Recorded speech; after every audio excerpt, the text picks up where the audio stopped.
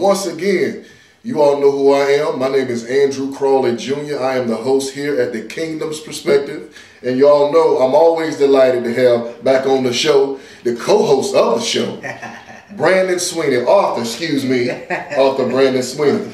What's going on, Sweeney? Oh man, good. Just living life, man. Rolling with Jesus, man. So I'm blessed. Rolling with Jesus. Yes, sir. Yes, sir. Is Jesus enough? Is he? Huh? He has to be enough. Man, because I'm going to tell you, I had to ask some people that the other day, you know, because now you got to jump through so many hoops, you know, man, you say, well, are you this and are you that, you know, or who you with? I'm like, I'm just with Jesus. You're right. It is absolutely crazy that now when you look at it, and this ain't what we're going to talk about today, but, you know, while we're here, we might as well be here. It is absolutely crazy that if we really be honest, in the church world today, Jesus ain't enough. He's not. Now, we'll say it, we're saying he's enough. Yeah. But yeah, when it comes to other saints and everything, we make them jump through a whole lot of man-made hoops. Yeah. And then not only that, you gotta be identified with this sect right here. Like, no. Because you gotta have Jesus right here, and you gotta have every. Yeah, and then with the denominations and stuff like that, man, we create so many different types of Christians. Yeah. And you know, there was a statistic that I heard in a presentation not too long ago that said that now across the world there's more denominations, Christian denominations, than there are pages in the Bible. That don't even make sense. No wonder we can't get all together on anything. Why? Because there's too many other different types of other Christians. How you gonna be another type of Christian? How you gonna be another type of Christian? There's just one type of Christian. There's one Lord Jesus Christ. There's one Father. There's one type of Christian.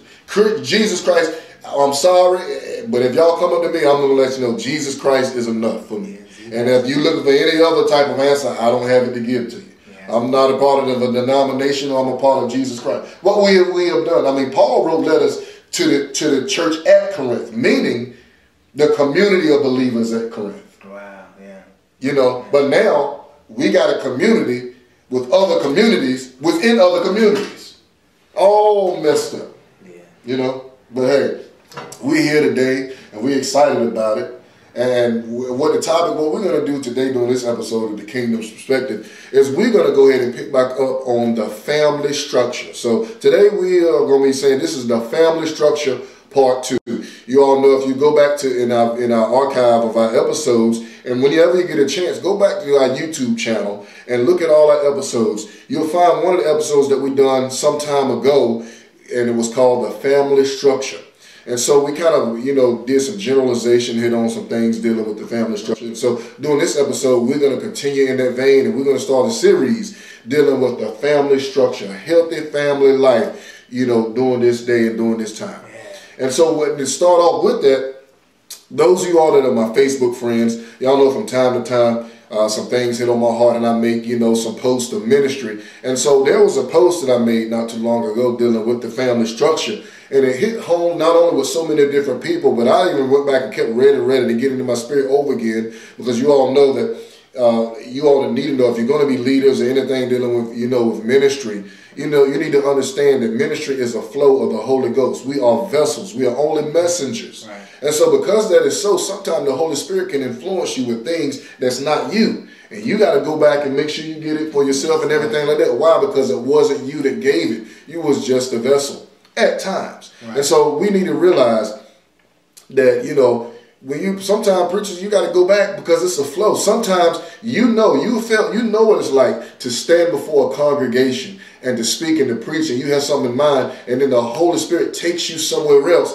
and he gives you something that you didn't even have within yourself. Mm-hmm. Because this walk is a supernatural walk, and we need to understand, and we need to pay respect always to the person of the Holy Ghost. Yes. And so, you know, with that said, but I go back to my Facebook post. There was a Facebook post, you know, that I put out about the family structure. What I want to do is I want to read that, because this series of the family structure that we're going to be dealing with, we're just going to pick apart this post that I come about. And so if you look, or if you may remember that on Facebook, that post read something like this. I put up there, man is the glory of God. Woman is the glory of man. Children should be the glory of the union between man and woman. Because of this, children are to honor and obey the parents. Woman is to submit to the man and nurture the children. Man is to give identity to the children, cover the woman, and be ultimately responsible for the entire family. Anything outside of this is dysfunction. This may be culturally abnormal, unaccepted, and hated, but it is the most healthy way. It's reported that 90% of families are dysfunctional. Most of us may have come from something different than this, but let's strive for this model and be better off. Wow. Amen. Amen. Sweetie, now I like to go to you. You know, given the post, you read the post, and I know one of the things that I like about you, which is myself, man, dealing with the family structure. When we talk about family, a heart start beating. Yeah. And I know yours do with the experience that you have professionally, you know, dealing with families and stuff like that. But man, what's your take on, you know, the post and what we've talking about so far? Well, man, my take on it when I first read it, I was like, man, this is true, right? This is how it should be. This is what it looks like. But then I started thinking about where the family is today, and then how do we get off? You know, how do we get to where we are now?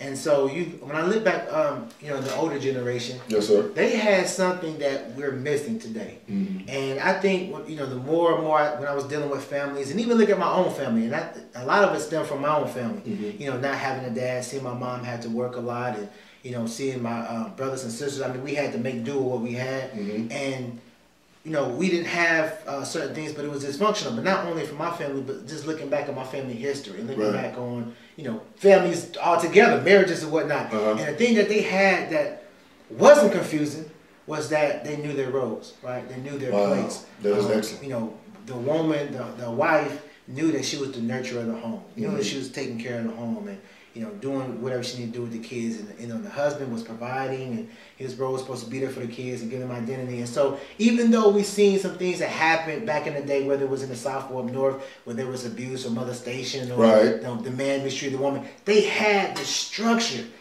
Even though they may have abused the structure, they still had it. Amen. Which is why some marriages still lasted. Because why? Because their mamas taught them, their mama, their great-great-grandmama, them taught them, and so it was passed down. And so you get to, you know, our society today, and if you look at it, man, there's a lot of, you know, businesses, counseling, you know, marriage and family counseling, a lot of it because they're trying to tackle this issue we call family, and people are coming up with different ideas on what it looks like. They're coming up with, you know, maybe, you know, the man should stay home and just take care of the kids while the woman works, or and I'm like, what? You know, and so you know there's something different, and you can even notice within a husband or a wife. Why? Because God made men to do certain things, right? It's in them. It's in them. I think, and even with the woman, He made her to do certain things, but because of our upbringing, but because of the abuse, but because of the neglect, but because of the, you know, the things that went on that shouldn't have went on, it just started our view of a family, of marriage. And so when we got older, we brought that same image, that same feeling into our marriage, same vision. That's good. And man, next thing you know, everything is dysfunctional. So you got people, kids saying, I'm not going to be like my mom or my dad. You know, they beat me. I'm going to, you know, be friends to my kids, and I'm not going to whip them, or,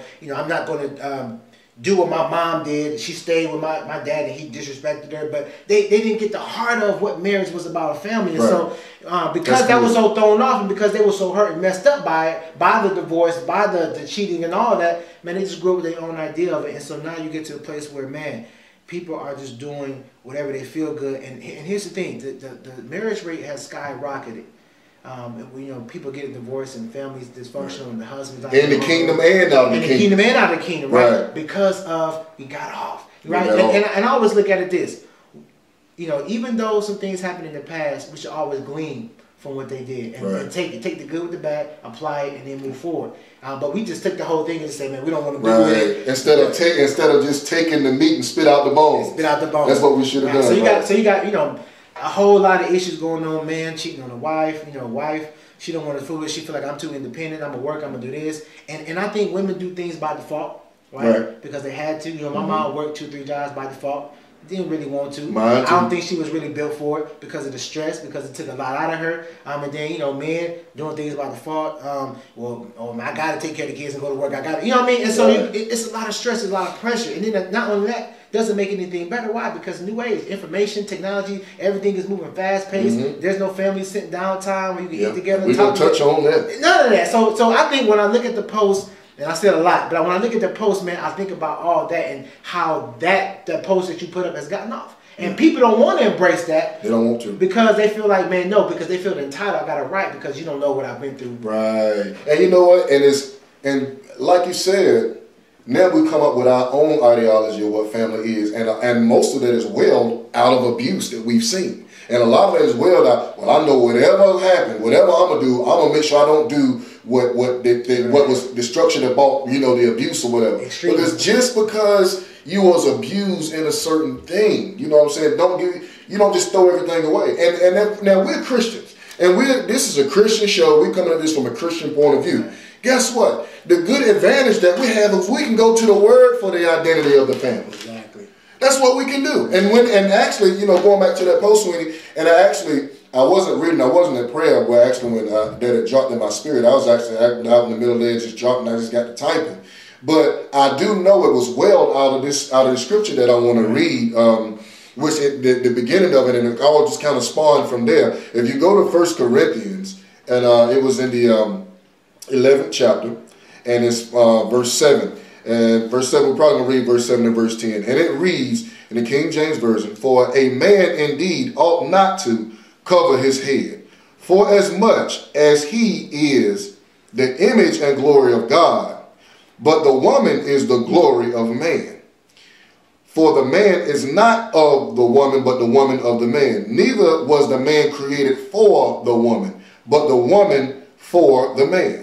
For this cause ought the woman to have power over her head because of the angels." Now, when we look at that reading, actually, when you look at the premise, when you look at the context of that whole thing, one of the things that the scriptures was really trying to do was trying to let us know, and because again, we're going to deal with every aspect of this family structure if God allows. And so first thing we need to deal with is the basis of it. The basis of a family is the marriage, the union between the man and the woman. Now, the basis of a marriage is the man. Is the man. The basis of that man should be God. Exactly. But when we look at this scripture and when we look at, even how it reads, the premise of this, now a lot of times when we read it and we don't really study the context, at first glance when we read this, a lot of times we try to preach against it because we think we don't have to do that now because we think that this is really talking about a physical covering. When you go to church and when you pray, you got to put a physical covering on, and if not, you're out of the will of God. If you pay a close attention to that scripture, to that context, you will find that what the Lord was trying to signal to us, he was trying to signal to us a spiritual parallel. Because if you look in that, he's talking about the physical covering, but he's trying to give you a spiritual parallel of that covering and let you know who should and shouldn't be covered. Right. If you want to know about these spiritual coverings and stuff that we've been having going on, and who should and shouldn't be covered, the only people who are supposed to have a covering is married women and children, not a man. You might not like it, but if you not like it, you got to rip that page out of your Bible, because if you look at it, or if you read the whole chapter that we just talked, it talks about that. And that's really what it's talking about. These coverings, one of the reasons why the family is off is because what the family comes to be redeemed, which is ministry, is off. And so what ministry have done in a lot of cases and in a lot of our organizations, we try to cover men. The Bible lets us know a man is disgraceful if he has a covering over his head. And that is just not talking about a physical covering. It's talking about a spiritual covering. And so, but when you look at it, Sweeney, when you really try to make sense of it, it really don't make sense. So now, because when you really look at it, who's more of the married woman covering, her husband or her pastor? Ain't that a good question? That's a good question. And so now look at what's been going on in the church, Sweeney. Now you have women that is more loyal and show more respect to their pastors than their husbands at home. Talk about it, because I seen, yeah. We're going to deal with it because where we have gone, and again, listen to our hearts to this show. We'll point stuff out so that we can be liberated from what man have put on top of scriptures and has gotten us off.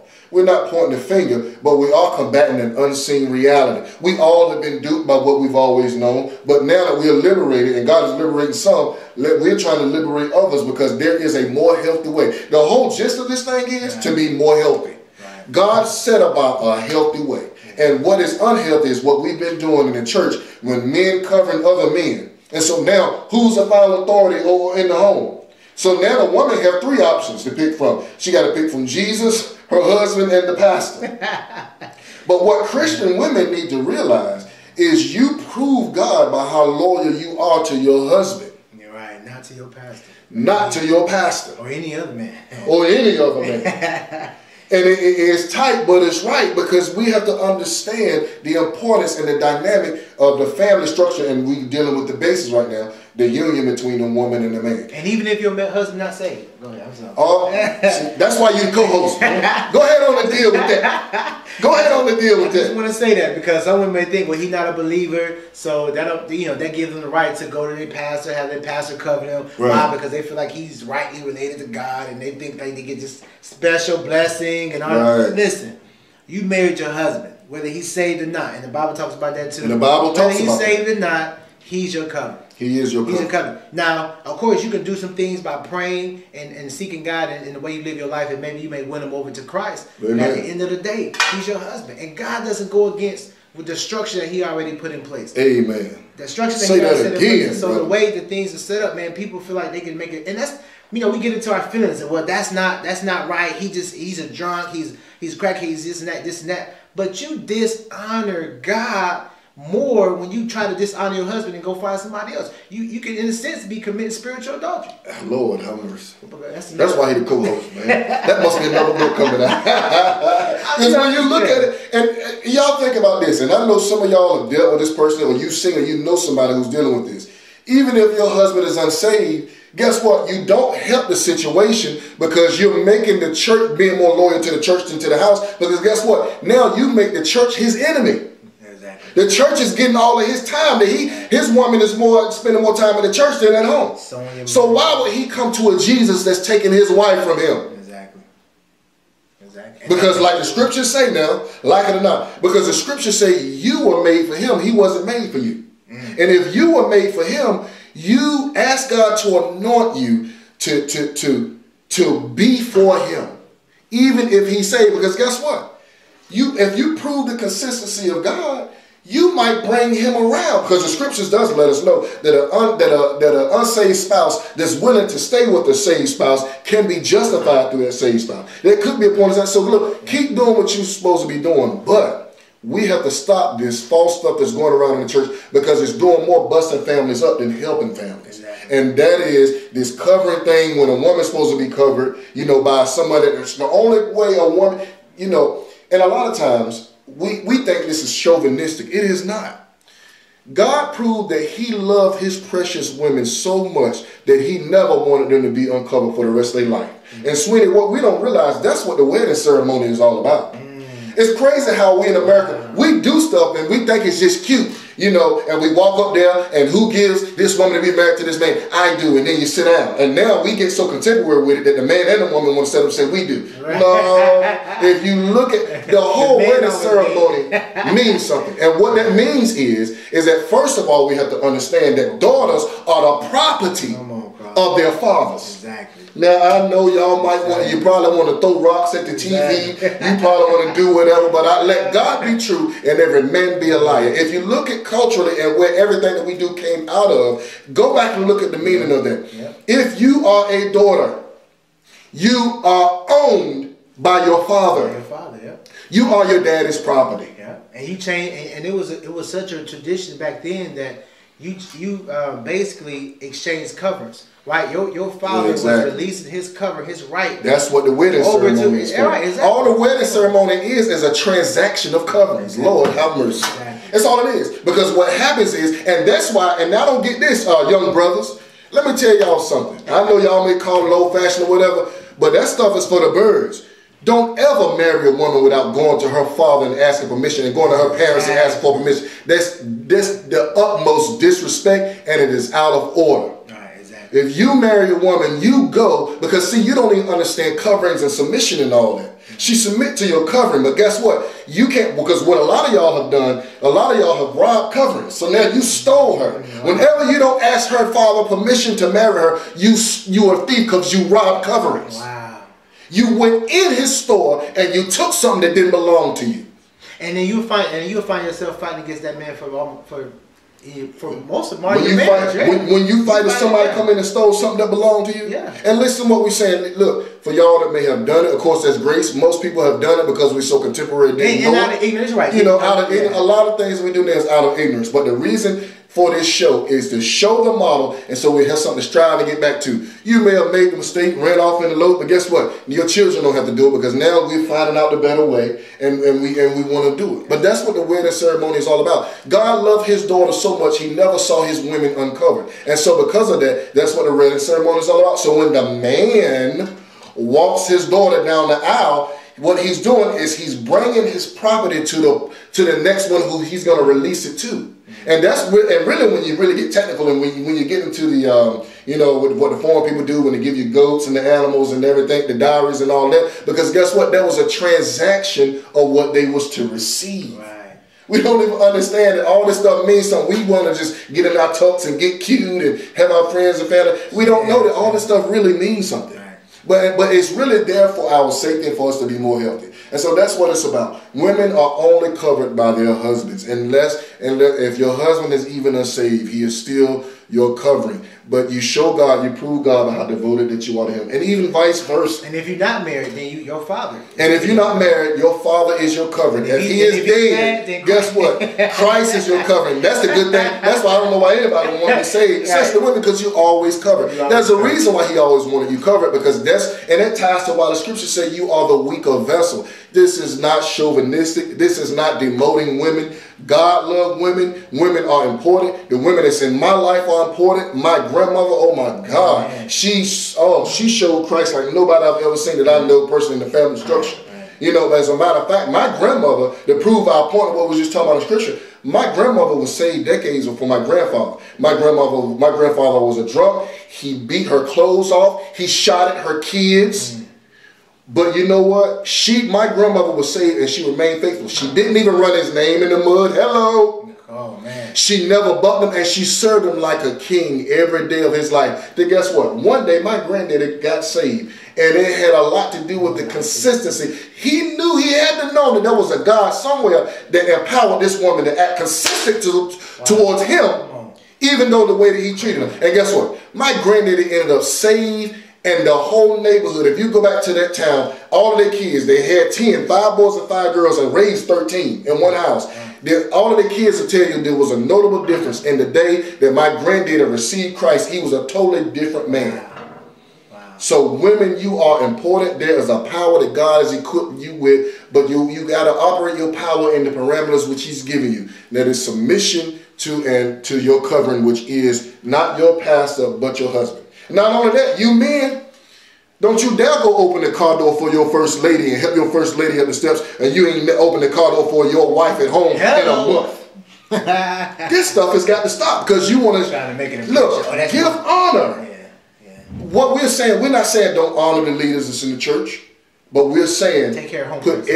Take care of home first. Take care of home first, man. What you think, Sweet? Well, I want to piggyback off of what you said about the weaker vessel, man, and it goes back to what I said earlier about, you know, women, certain things that they're built for, right, and certain things that they're not built for. Right. You know, and God created like that, and I think that's the balance, because they both need each other. There's certain things that men can do that women want, you know, that really can't do. And if they try to do it, you know, you see a lot of powerful women, right, who are successful. Don't take anything wrong from it. Not intimidated by it. We love it, but when they can't go home and be the wife that they want to.